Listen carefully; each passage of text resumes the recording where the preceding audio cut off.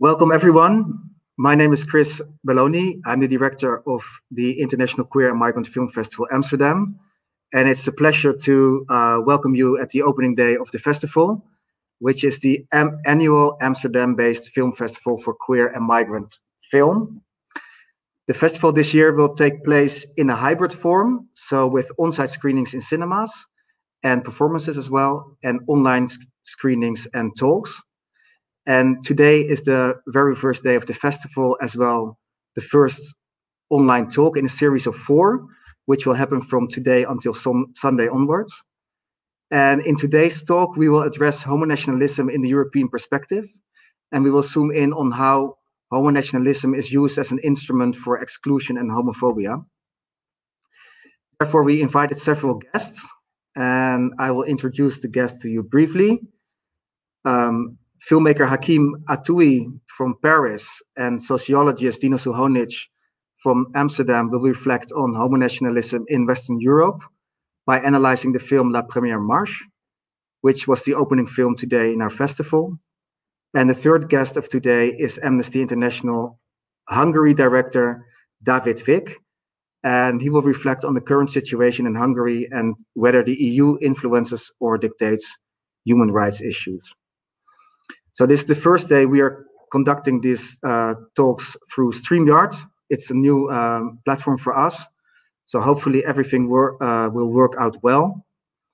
Through Facebook and through YouTube, you're following the debate, and you can actually leave comments and questions, which will be addressed in the final 15 minutes of this talk. So first of all, I would like to give the floor to Dino Suhonic, and please, Dino, introduce yourself briefly. Yes.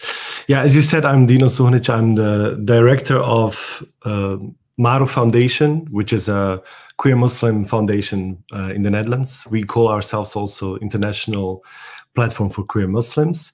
And we exist more than 8 years, and both within my work for Maruf and in my academic research, I'm pretty much almost obsessed with this subject. Thank you, Dino. And then Hakim, you're a filmmaker, and you're actually debuted with this film. It's your first film, and it was immediately the opening film of our festival. So congratulations, and thank you so much for allowing us to screening the film. Could you say a few words about yourself and about your film? Just a brief introduction, please. Sure. So my name is Hakim. I'm from Paris right now, and I'm really happy to be chatting with you tonight. Yes, La Première Marche is my first documentary. I guess I'll have time later to tell you how I more or less randomly ran into these 20-year-old activists who wanted to start the first ever Pride in the French suburbs. And I loved the idea right away, and I thought it would be a shame not to follow them and try to understand who they are and what they are fighting for, and why it is different, why their fight is different from the Parisian Pride, for instance. So that was the goal of the documentary. Thank you, Hakim. And then David, a short word of introduction, please. Hi, I'm also very happy that I can be here, and congratulations to Hakim, to his wonderful film, and also Dino, your amazing work. And I'm very glad that we're having this conversation. It's really a privilege to be with you. Today I'm the director of Amnesty International in Hungary, working on different fields of human rights. But before that, I was actually with Budapest Pride. That's an LGBTQ organization in Hungary. So I'm a member of the community and also involved in the work of the community as an activist very well. So I'm very happy to give an Eastern European tone or aspect for this conversation. Thank you all for the introductions to yourself. So IQMF is a festival in Amsterdam, and apart from screening films, we always organize panel talks about films, but also about subjects related to the films.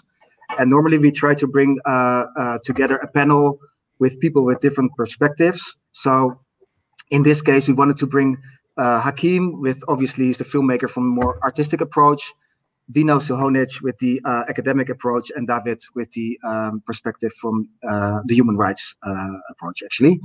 And obviously, we realized that not everyone who's attending this conversation at the moment has seen the film. So we would like to give you a brief introduction to the film by showing the trailer.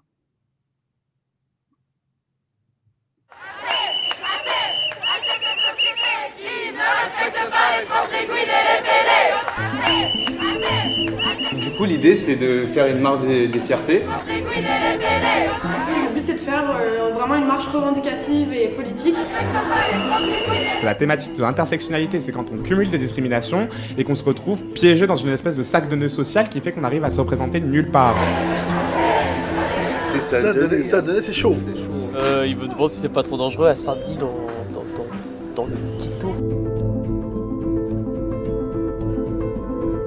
Quand on est homosexuel en banlieue populaire, on est aussi victime des stigmates de la banlieue. Ah bah tiens, t'es canon toi avec tes petits cheveux bouclés et ta petite peau caramel. Et je pense qu'il faut parler, en fait, il faut détruire les tabous autour de la sexualité. Ce que je veux dire, c'est que ça s'encule aussi dans le 93. Voilà.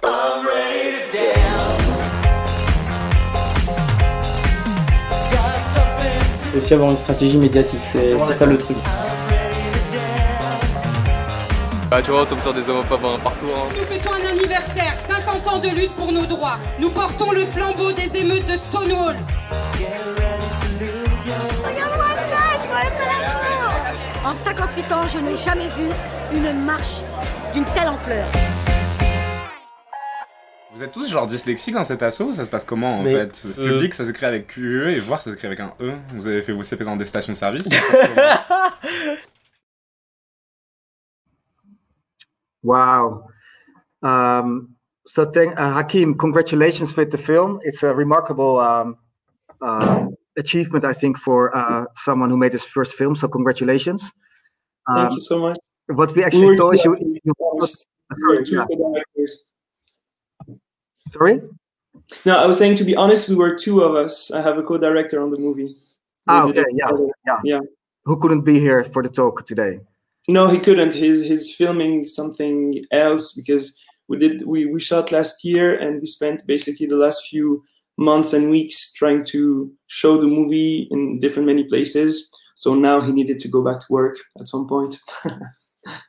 Yeah. So how did it go after the premiere of the film? Were you able to showcase the film in France in real life in cinemas?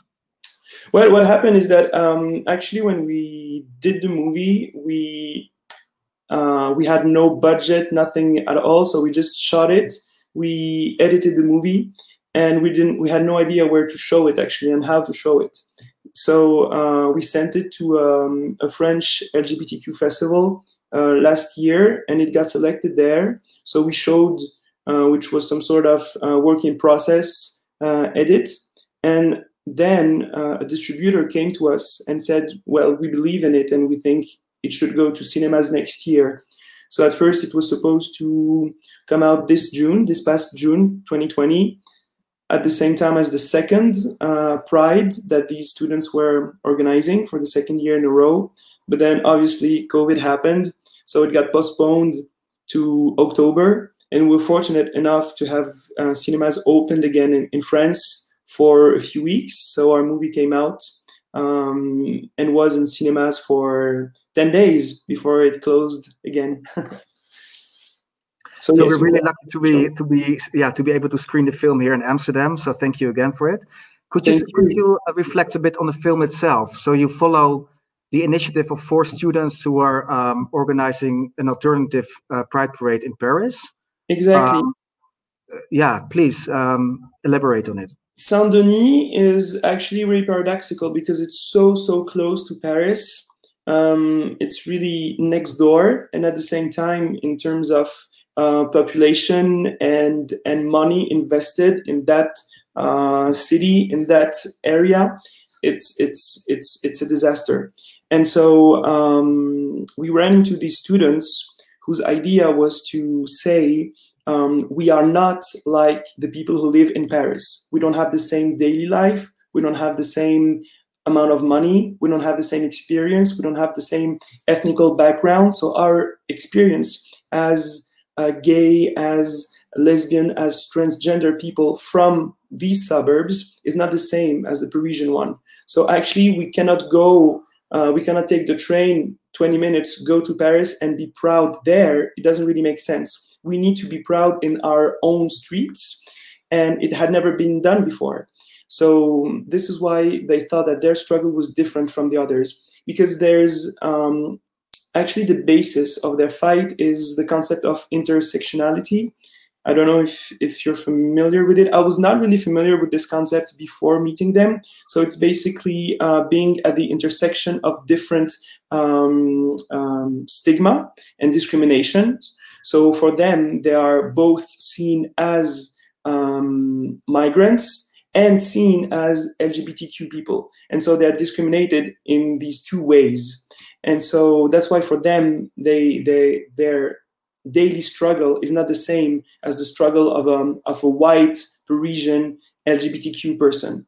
And so since the struggle is different, then the fight itself is different, and what they ask for is different. Yeah. And to connect to the subject of today, homonationalism, what happens is that they feel that there's one particular political party in France that is the far right, that is called Rassemblement National, and basically on a daily basis they don't really care about the LGBTQ question.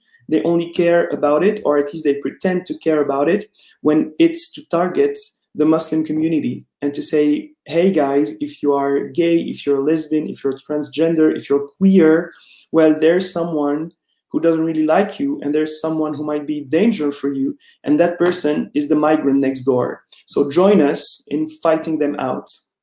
And for the people that we followed in our documentary, it's unbearable, because they want people to be together and not people to be against each other. And they know that they're just being used, actually, that their queerness is being used for political reasons, and that deep down, these politicians don't actually care about them and their struggle. For instance, most of the people from the far right, or I would say even 100%, voted against same-sex marriage in France 7 years ago. And now they are pretending to defend the LGBTQ question when it comes to actually fighting migrants. Thank you.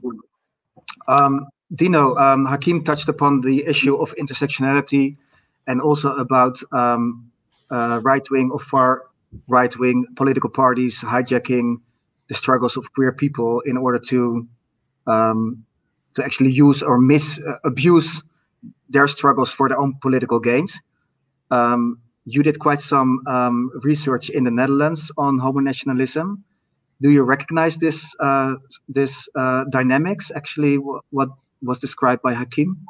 Oh, definitely. I mean, in the literature, you can even call Netherlands as the beacon of homonationalism. The rhetoric that is being used in France, in Germany, Denmark, Sweden, Norway, UK, US, started actually pretty much in the Netherlands. And most of the research or most of the analysis go back to, for example, the killing of Theo van Gogh, the film director, 9/11, or the post-1989 multicultural debates.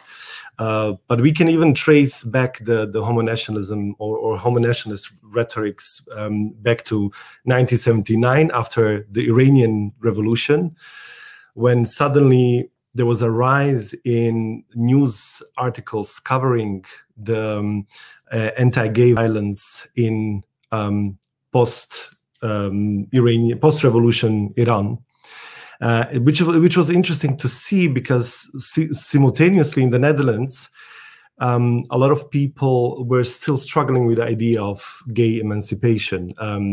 That was in the midst of AIDS crisis as well. there was so much stigma going on, a lot of social unrest, resistance from the homophobic parts of the society, which made it even more confusing that there was suddenly such a focus on not only Iran but other Muslim countries as well. Why at the same time we don't have the capacity to analyze our own situation. And I think that's the soundtrack of nowadays as well, and that's I think one of the core messages of homonationalist theorizing is that you ignore the homophobia at home while projecting it on the people living outside of the country, or indeed people with migrant backgrounds.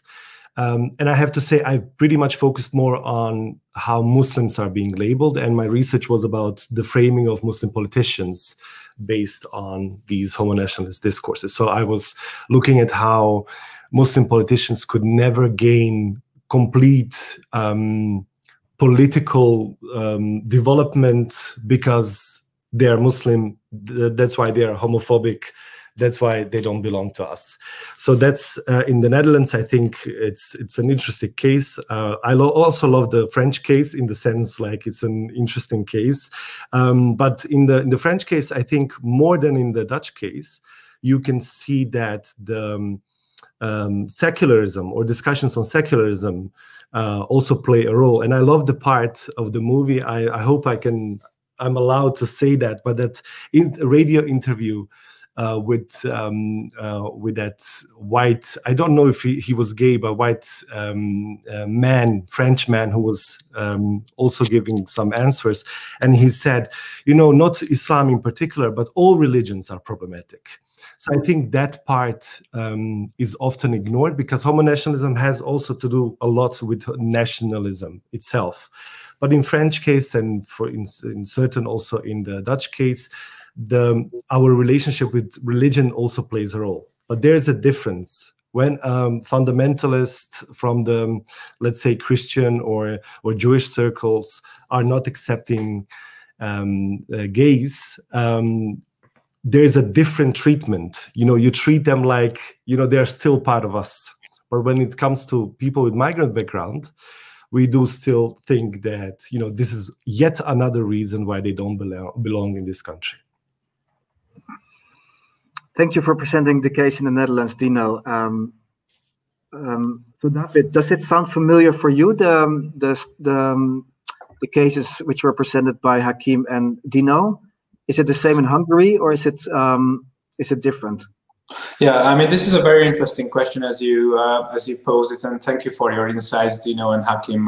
Both were very, very exciting. It's relevant to the Hungarian experience to a sense that there is, in fact, a government narrative against non-white parts of the population, or even Muslims or migrants in or around Hungary that is homophobic. That is racist and xenophobic, but it is not really there for the purpose to gain the support of voters who would stand up for LGBTQ rights, and the pattern is not really with regards to the queer community actually, but the argument that leading politicians in Hungary have been making recently is around the far right and the governing majority in Hungary, which is a conservative right-wing party and majority, protecting the rights of the Jewish population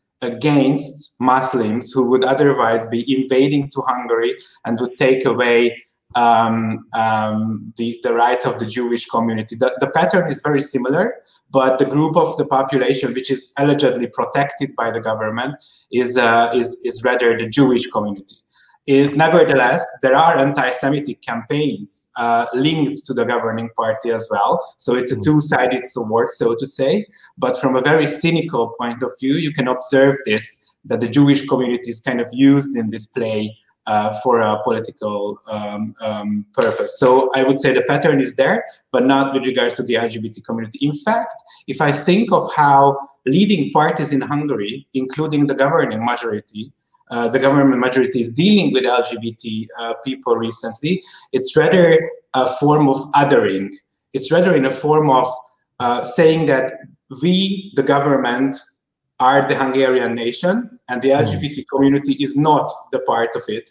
So there is an increasing tendency of kind of excluding the LGBT community from the Hungarian nation. And the very recent step towards this is a series of constitutional amendments that would, at the level of the constitution, kind of declare transphobic and homophobic messages in a form of the highest legal regulations, which is very worrying. And with which argument is the Hungarian government trying to exclude the LGBT communities by claiming that they don't embrace or that they don't fit into the family value system? So look, the recent constitutional amendment reads as follows: the mother is female, the father is male.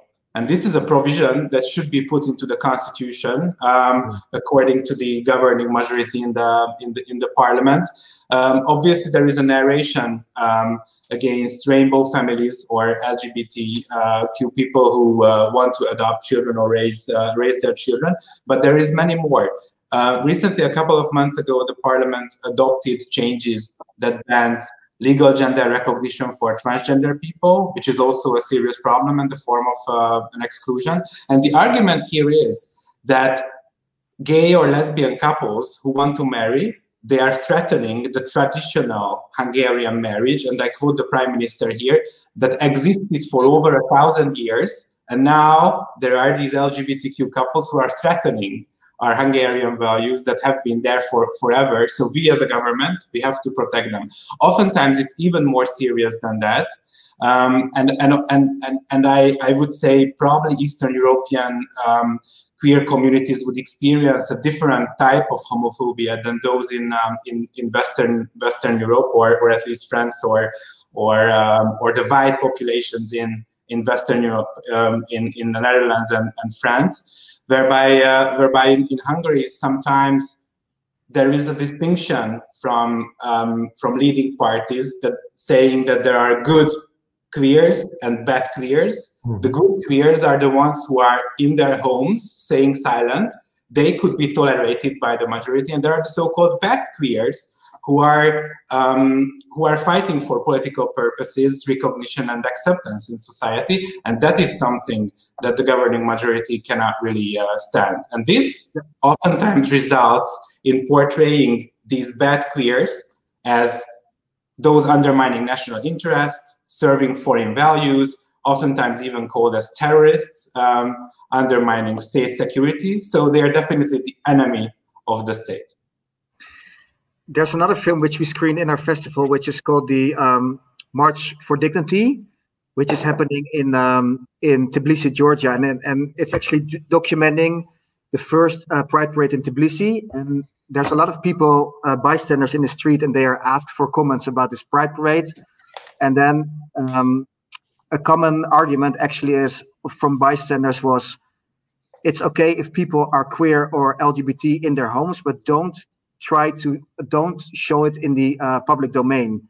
And what you documented, Hakim, with the film is especially an initiative of these young people claiming their position in public domain by organizing this Pride Parade in the underprivileged neighborhood outside of Paris. How did you actually get in touch with these protagonists, and how did you get access to these to them to follow them for your film? Actually, I had produced a short film, a fiction that was already around the question of being queer in the northern suburbs of Paris. And my friend who was director of that movie short actually lives in Saint-Denis. And he was an activist in that organization that we followed. And as probably David knows, life in an organization is sometimes really hard, and there's ego and disagreements and fights. And so at first, my friend Simon was my way in this group of young people. And actually the deal that we had set was that I would follow him plus the others through the organization of this march. But then after a few weeks of filming, he actually left the group. And so we ended up with these 4 people that we didn't really know that much, that we were discovering as we were filming. And so we sat down with them and we asked them, do you still accept us? Do you still accept that we will follow you, that we will come to your bedroom and at your parents' apartment and follow what you do every day? And actually, I think that they're so young. They were 20 when we filmed it, and now they are almost 22. And now when we screen the movie and we try to have them as much as possible, they have already changed actually so much within these 2 years. And also thanks to organizing this Pride, they are now, I'd say, like louder than ever.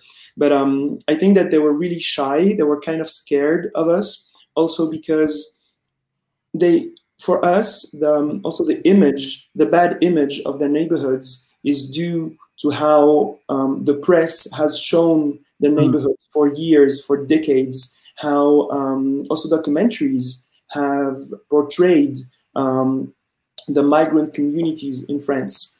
And so when we showed up, they didn't really know who we were, and they were kind of scared of the way we would edit the movie, of what we would also find out there, that maybe we would see some violence that they didn't want us to see.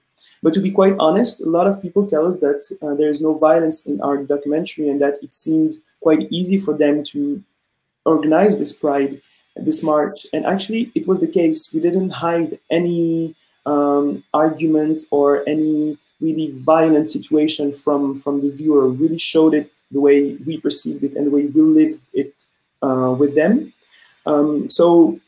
And also my co-director and I, it was just like the 2 of us with this tiny camera that we bought that was like on sale. So we were not representing much more than ourselves, because I think that if we had showed up with, for instance, a TV channel backing our project, I think that they would have been really scared, saying, okay, you come from this TV channel, this is the TV channel that has showed that documentary that damaged so much our image. So we were just, the 2 of us, and they were really close to us. They were 20, I was 26 when we shot, so there's also this age difference. We were kind of close, actually, and we spent a lot of time laughing with them, having drinks with them. We didn't want to do it too much because we also wanted to keep some sort of distance and to be able not to create a documentary that would be some sort of commercial for them. We also wanted to have our own balance. But yeah, it took time, and we were kind of afraid of the way they would perceive the documentary, because a documentary is 70 minutes and they spent a year of their lives doing it 24/7. So obviously there are moments that for them were really important because they cared a lot about specific moments that we didn't really perceive. And the other way around, sometimes we kept some really random, for them, random and normal scenes, daily moments. But for them, it was important to keep them because it would also show that it's not just a group of random people who did this Pride. It's also because they are really close friends and that they really do love each other. And so we wanted to show this friendship and the way they tease each other and the way they laugh with each other. And sometimes they were surprised to see those like daily life moments. But for us, the main thing was that we wanted them to be true to them. And for now, they say that that's how they feel. So we're happy with that. What else can I say? Yeah, that's it. You depicted the protagonist in a very joyous way. And when I watched the film, and I watched it several times actually, I was wondering how was the whole process for them organizing this parade? Because they must have faced also difficulties or struggles or obstacles. But in the film, it was quite, they seem to have a lot of fun also, actually. Yeah, they actually had a lot of fun doing it. Again, I think because they're 20 and they're really good friends. So I think that it was easy for them. And it's also because it was the first. So they didn't really have a lot of pressure because they didn't really know what to expect. For instance, they spent the last 12 months organizing the second one, and it was so much more pressure. Many more people joined the group. Now they have funding problems too. So I think that the second one was much more difficult because now people know that they exist. They know that they are here, and they know that they are fighting for this question in Saint-Denis. So, for instance, when we showed the movie, most of the times the associations inviting us to screen the movie in other parts of France are organizations that would also organize the local prides. And they always asked us questions like, but for the slogan, how to say that? Slogan of the march, it only took them like half an hour, and it was like the day right before the march. That's impossible. It takes us months, and we have like 10 meetings, and we have a Google Doc and a doodle, and we're like, no, they just did it for half an hour. But this year it was much more difficult. So the second pride for them is harder. They really took it as a group project, really a group project. And for them, it was, they were sure that they would do this pride, even if they had been 4 in the end, or 10 or 20, they would have been happy, actually, I think. Because for them, what was really important was also to show that they could do it without any violence. I think they were really scared of violence on the D-Day, that people would show up, try to beat them up or whatever, or what we think is the worst that can happen there. They didn't want this documentary and their march to be another example of how brutal and violent sometimes these also places can be and are pictured as. And I think that they were so relieved to show that, yes, it's possible to do it, and it's possible to do it without any sort of violence. Thank you. The first questions came in, and before I'll continue with these questions, I have a question for Dino. We've known each other for quite a while now, and in Amsterdam there have always also been like-minded initiatives with the Moroccan boat and the Turkish boat in the Amsterdam Canal Plate. Obviously different context and different setting than what Hakim depicted in the film La Première Marche. But I wanted to know from your side, do you think that this kind of initiatives like what we saw in the film, or the ones which I mentioned in Amsterdam, do they actually help the cause? Is it counterproductive, or what do you think? That's a difficult question, and I expressed once years before that, you know, participating in the mainstream Pride events as migrant communities, you know, it can be good for visibility. It can be good for showing that, you know, there is some organizing within people that are not white and not belonging to certain circles that have easy access to all these resources. At the same time, not so much about the initiatives themselves, but the way how they were framed in the media, that was more problematic for me than their participation in the mainstream Pride. It was framed as an exception, as, you know, once again, a premiere, while different, you know, initiatives came before, and there were different versions of this Orientalist idea of the other also being part of the gay community. But the way how it was framed, I think that bothered me a lot. Like, this whole erasure of one's history is part of that, you know, discourse that we are talking about. You tend to forget, at least in the media or in the public discourses, you tend to forget all these people that went before you, that we actually don't acknowledge, that we don't remember. We kind of pretend like we do, start all over again. even some initiatives that were critical of the Pride, like a project or a group called Reclaim Our Pride. I also criticize that because for me, it's not enough that somebody is against mainstreaming the Pride, against commercializing Pride, against the capitalist neoliberal notions of the Pride.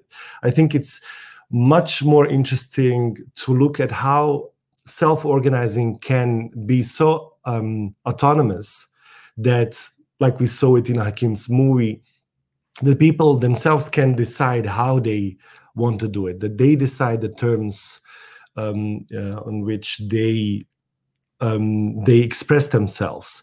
But I think we went a little bit too far with certain symbolics, with certain associations, using Pride, even going back to the Pride as an idea that was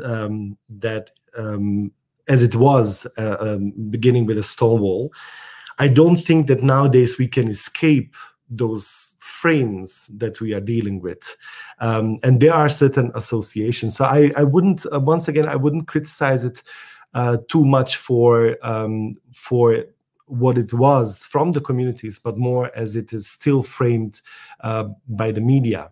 And I love the fact that we talk about different perspectives. I recognize some of the things that David was talking about from the Balkans, because I'm from Bosnia and Herzegovina, and I see those frames popping up all over again. Like the way how, and I suppose that's similar in Hungary, how nationalist right-wing organizations are claiming it to be part of their identity, national identity, to be heterosexual, that has to be embedded in your tradition.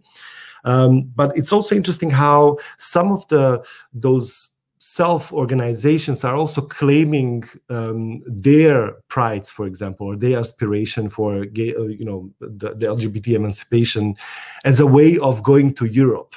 So I hear a lot of activists from Balkan claiming that by doing gay activism, for example, they are showing how they are part of Europe.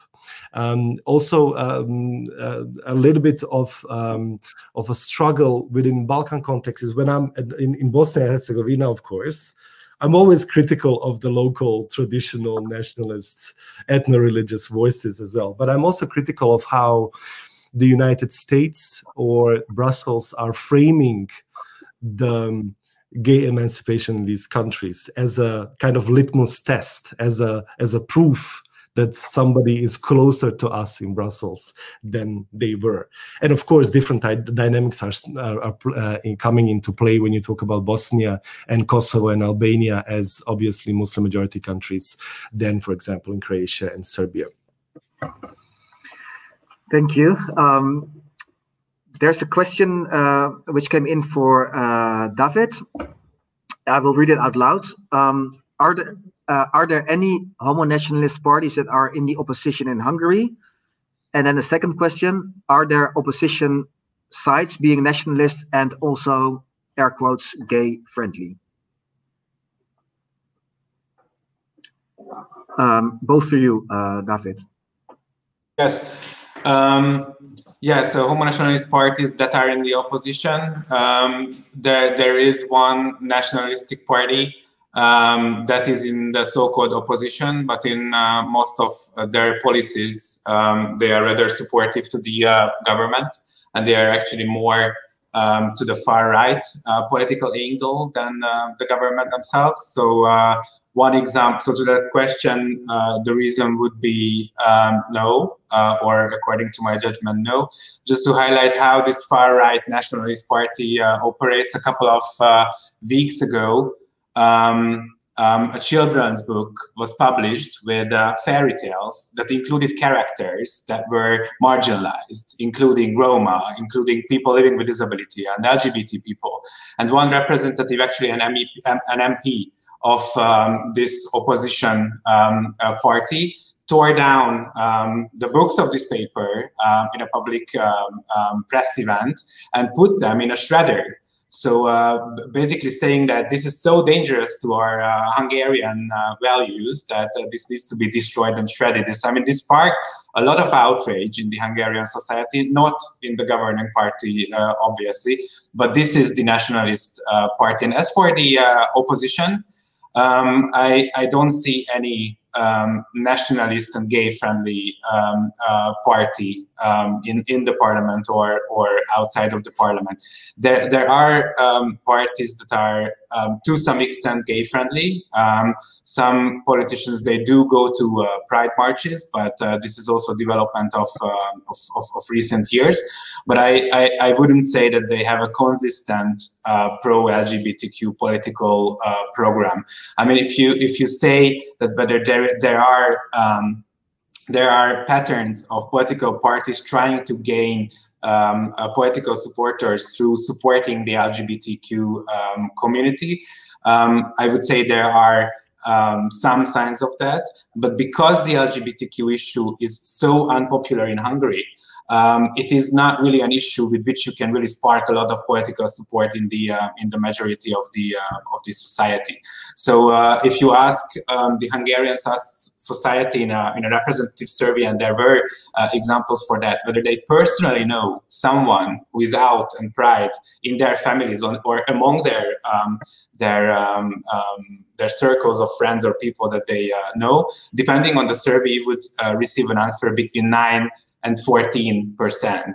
So that's the share of the Hungarian society that personally knows a member of the LGBTQ community, which means that it is very low. I don't want to say it as a joke, but as you saw from recent developments in Brussels, coming out has been an issue even for leading politicians who have a lot of power and a system of support for them to come out and have not been able to do so. So this is a very serious story, obviously, but it's just to highlight how serious the problem is. So my point is, I think to be able to have a homonationalistic agenda as a political party, there should at least be some support for the LGBTQ issue or the LGBTQ community in the society that you operate, and this is not yet present in Hungary. And I guess this would be similar to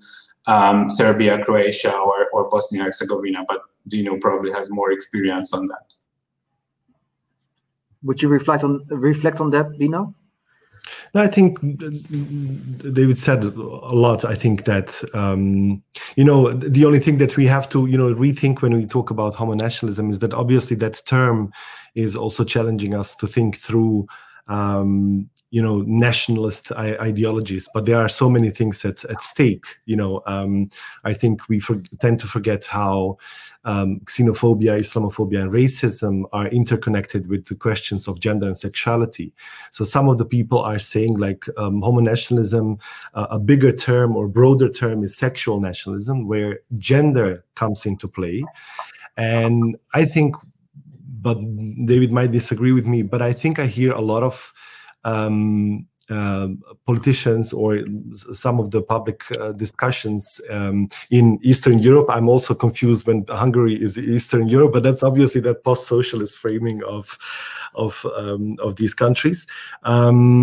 When they speak about migrants and Romas as the threat for their community, for our national identity, they are going to rape our women, and etc., etc. So I think on that level, we can compare homonationalism and sexual nationalism as being very present in those countries that see themselves as the protectors. Viktor Orban is obviously seeing himself as a protector of Europe, being a barrier of these barbarians coming into Europe. He's proud of his anti-immigrant policies, the walls that he set up, etc., etc., etc., which is a rhetoric that we see also in the Balkans and even more southern. So I think, when you look at only at the LGBT rights, you might see a lot of differences because, homophobia is a nationalist treasure of many countries that we are talking about. But at the same time, if you, for example, talk about how our women are being threatened by immigrants, Muslims, Romas, then you hear all these nationalist rhetorics extremely loud and clear. Yeah, so Hakim, we've been talking for the past 45 minutes about homonationalism related to your film, but when you started the film project, did you actually have in mind that the film, besides being a great film, would also have like this more political kind of dimension? And I think my question is, do you think that art in general and film in specific can also play a role in politics? Oh, I think they obviously do, because I think they can change people's minds and opinions, and minds and opinions are expressed in the polls. So I think that there's a direct connection to politics. When we started the movie, we didn't know that we would talk in the documentary as much about homonationalism or intersectionality. It was brought up by the people that we follow in the movie, because they are also political science students, and so they are learning these concepts, and they are also living them every day. So this is also something that we loved about them, is that sometimes they would mess up in terms of what concept they were talking about. There's this scene in the documentary where Youssef is talking about homonationalism, and Yanis is like, no, this is pinkwashing. And the other one is like, no, pinkwashing is more like Tel Aviv. And he's like, no. And actually, the conversation followed for like 10 minutes because it was so fresh for them. And since they're 20, they're activists, they wanted a little bit, to show up in front of us and in front of the camera and pretend that they were really aware and that they knew deeply well those concepts. And actually, at some point, we were scared of having all of these concepts in the movie because we thought we don't want the movie to be accessible only for people who are already aware of all of this. Mm-hmm. We really wanted to also show it to people who are not in this area, in this world. We wanted actually everyone to be able to see it and to understand things and to be engaged with this young population. But then we kept it because that's who they are. That's how they speak. That's what they believe in. And this is also how they perceive the world. They really perceive, and at some point Youssef says it. He says, everything is political with me. Even sex is political with me. So that's how they are. That's how they live. And yeah, honestly, we didn't think that all of these concepts would actually walk us through the movie. We tried to find a balance between the concepts and also a more like some sort of character-driven documentary where there's one character almost who's it's not a character because it's a real person, but Youssef is really the one who drives us through the documentary because and actually I must say that Youssef now identifies as a transgender woman. But when we filmed, Youssef identified as a gay young man. And Youssef was actually the one that encapsulated the whole march like in their own life and story.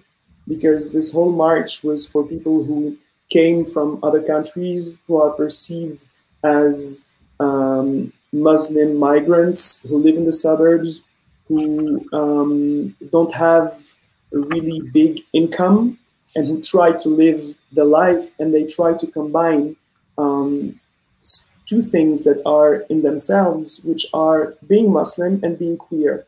And Youssef says that also the danger of homonationalism is that it tells people that they cannot be queer and Muslim at the same time, that it's impossible, that you have to choose.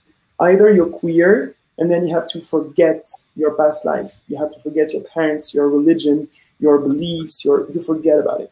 Or you stay in the religion and then you try to fight who you really are, you know, somehow.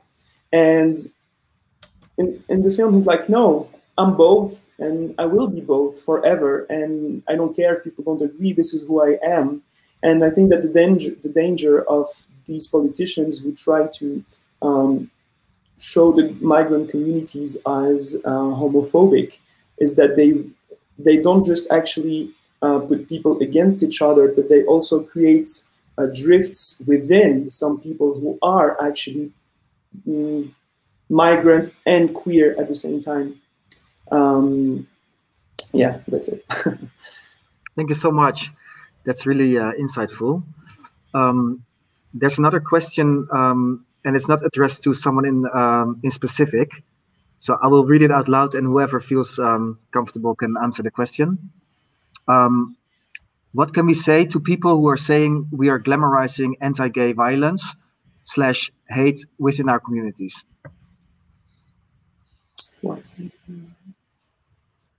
Is there someone who feels like... I suppose this person, I mean, according to the name, I'm supposing that that person is talking about migrant / Muslim / whatever communities. So if that person is still out there, please just clarify a little bit. Okay, please rephrase the question. I will continue to the next question. Do you think the strategies like homonationalism or even mainstream LGBT+ struggle in Europe monopolize queer struggles, history, and identities? And then following up, by constructing a purely Western history and image of the queer struggle? I think that would be a question for Dino. Yeah, I mean, the rest can also answer it, but I think this is completely what it's at stake with this kind of discourses. As I said, there is an extreme erasure of people of color, queer people of color, activists that are almost as active as the whole movement. But luckily, we have more and more evidences and documents that, for example, people that identified as queer Muslims were there from the beginning, like literally from the beginning of 20th century, with the first gay organizing in Germany. So, you know, the thing is that we also often tend to look at it through, you know, Germany happened, Stonewall happened, West European and the Northern American context happened. That's the beacon of the gay emancipation. So I think we have to turn those narratives and to show how these narratives are extremely dangerous narratives that we inherited from the colonial times.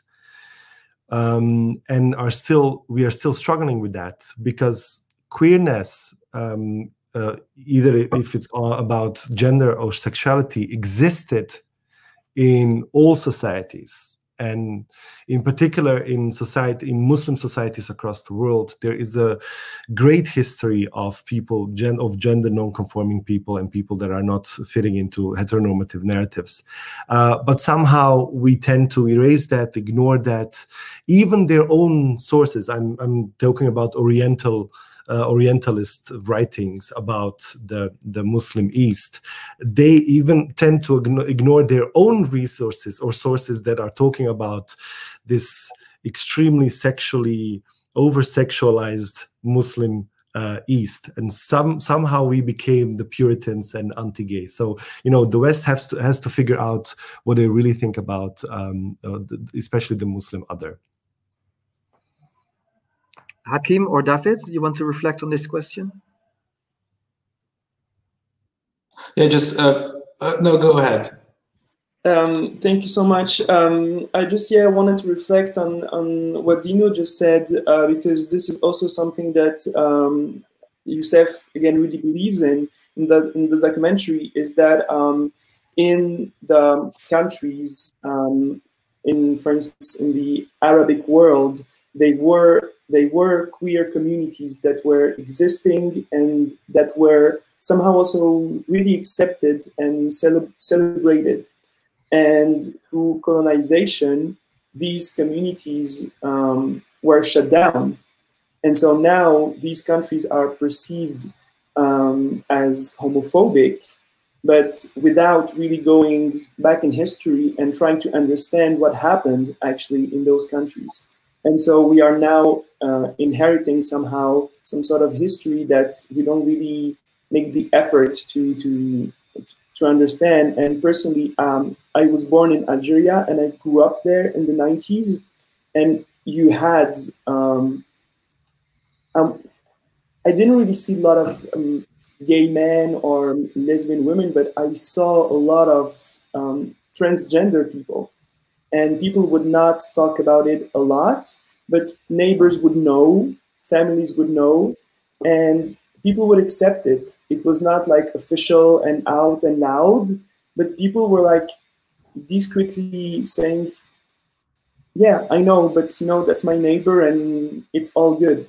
So there's, yeah, it's really weird how it's perceived here and how it's perceived like on the other side of the sea. So two very brief points, if I may. Can I add that, Chris? Sure. Yeah. So one point on Hungary's Roma population, that is around 5 or 6% of the entire population. That's an ethnic minority in Hungary, and I think, and I'm not here to speak on behalf of the Roma queer community in Hungary, obviously, but these are just my observations. I think if we want to capture some patterns of homonationalism in Hungary, that's even within the mainstream LGBTQ community against the Roma members of the community in a form of kind of trying to portray Roma people as a threat to the mainstream non-Roma community, and that's a huge issue. So anti-Roma sentiments and racism within the LGBTQ community in Hungary, I think that is something that could be captured. And one sign is that it took 9 years for the biggest queer paper, the queer magazine in Hungary, to feature Roma queer people in an article, and this happened only very recently, which I think is a welcome step, but which took a long time to get there. This is one point. And another one I would like to make is Viktor Orbán's fight with the European institutions, and this which comes very visible into most of the countries that we come from in Europe, in form of the rule of law debate and other debates between the government of Hungary and oftentimes the Polish government towards institutions in the European Union as well. And unfortunately, it seems increasingly to me that the LGBT communities of these countries are actually victims of this fight, because the anti-LGBTQ sentiments could be used in the narrations to fuel the own Hungarian, Polish, or whichever population in the fight against the EU institutions. And I think EU institutions themselves are failing very much to respond to this. And I'm not saying that the Hungarian society itself is ready to respond well to this, but this is just an observation and the phenomena that I think we have to bear in mind. Thank you very much. It wasn't a short comment, though. Thanks a lot. Another question came in, and I'm afraid that will be the final question.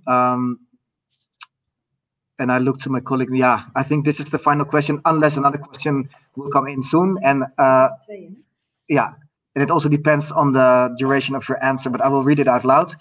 Could the false exploitation of homonationalism on a long term have a positive effect on the acceptance of homosexuals, between brackets, because it starts off from the feeling that homosexuality is okay? And then the same person actually has an additional question, and ultimately maybe even have a positive effect on homosexual migrants as a side effect.